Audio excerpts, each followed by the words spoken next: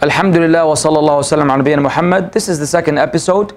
We were discussing how to raise children in an Islamic manner or from an Islamic point of view.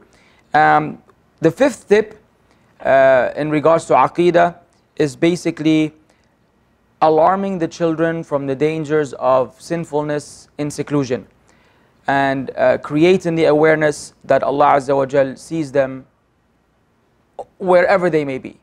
So there isn't a place where you can hide from Allah. And this is a reminder for all of us. It's probably one of the biggest things to be mindful of throughout our lives, because the sins that people commit in seclusion or in privacy are obviously more often than the ones that they do publicly, because they're not worried about people. But then again, Allah Azza wa Jalla is watching us. And so we ask Allah to make us among those who are aware and mindful of that.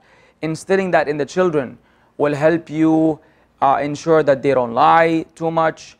They're gonna, they might pull a couple of stunts here and there, but they will avoid lying, avoid treachery, avoid stealing, anything that people usually do thinking no one will see them.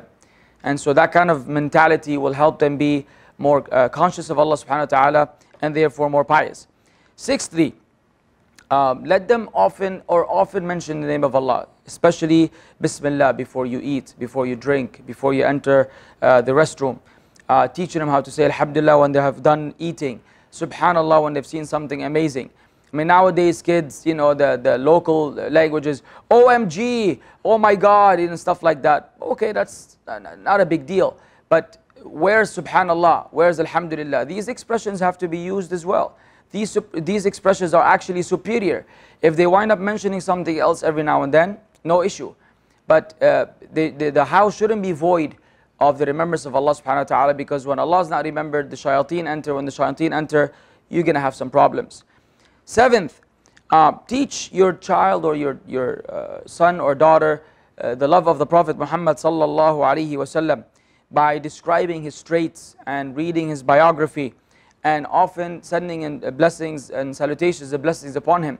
This is another thing which many parents may fail in, that they might be hearing a lecture or the name of the Prophet ﷺ is mentioned, and then you see people too lazy to mention as-salat as-salam upon the Prophet.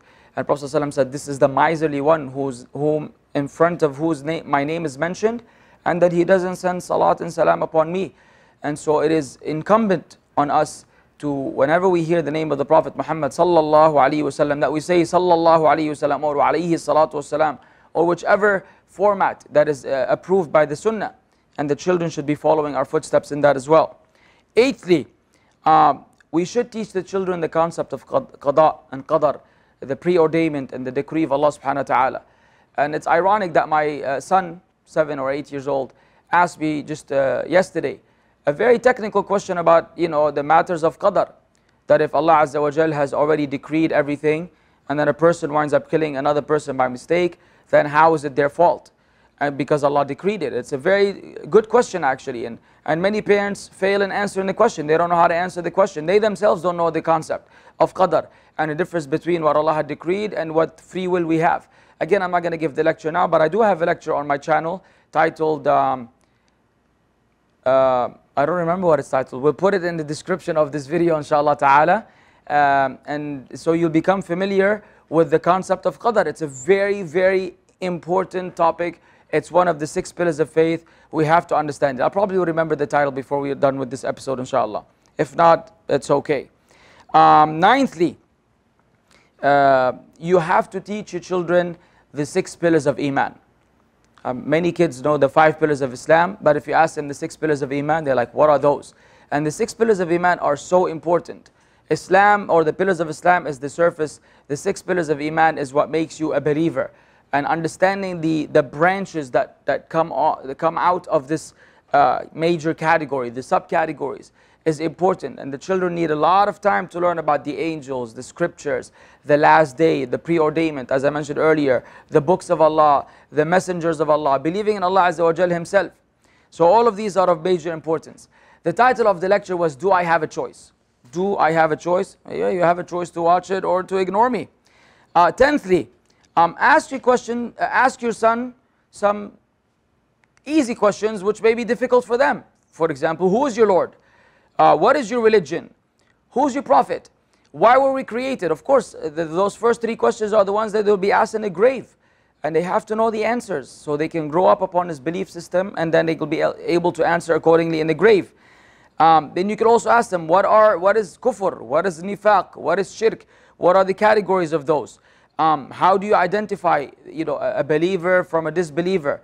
What makes a person a sincere believer versus a hypocrite? These are some of the things that a lot of children today unfortunately do not know.